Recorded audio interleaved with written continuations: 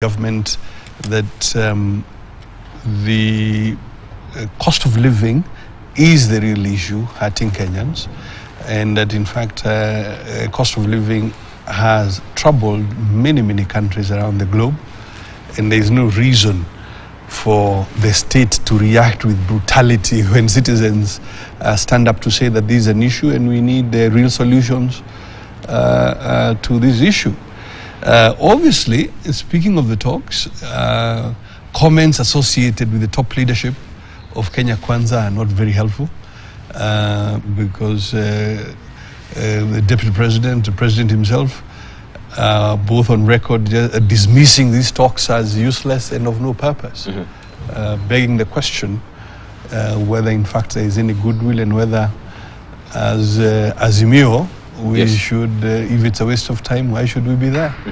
Yeah, perhaps we should spend our time differently. So they're not really keen on these talks? Well, look, as I said, if you go by the public statements, absolutely, just as recent as 2 days ago from the Deputy President, and I think a few days before that from the President himself, both are dismissing these talks as